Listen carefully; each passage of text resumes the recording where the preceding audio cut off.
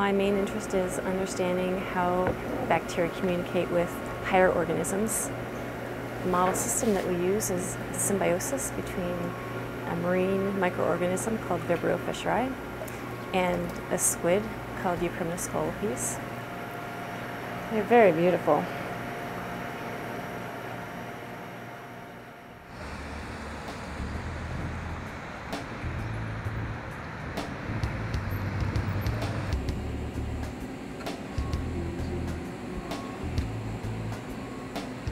What the bacteria do is they provide light to the squid. It's really very interesting how it works. The squid are nocturnal, they forage for food at night. And so the moonlight shines down on the squid, but they direct the light downwards so that basically they break up the shadow that they would otherwise be producing. And in fact, it's really interesting is that they really can tell how much input light is occurring, and they can modulate the amount of light that's produced by the bacteria, or at least revealed, to match that downwelling light. So that's one defense mechanism that the squid have to avoid detection by predators.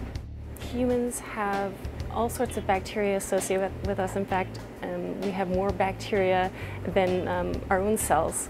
And so we know that bacteria provide us with essential vitamins, nutrients that we can't make ourselves. The good bacteria protect us from invading pathogenic, harmful bacteria. And we also think that they stimulate the immune system. And so those are good things that we know that bacteria do for us, and yet it's difficult to study bacteria that live inside humans. So we use the symbiosis between the bacteria and the squid as a very basic model for those positive interactions between bacteria and higher organisms.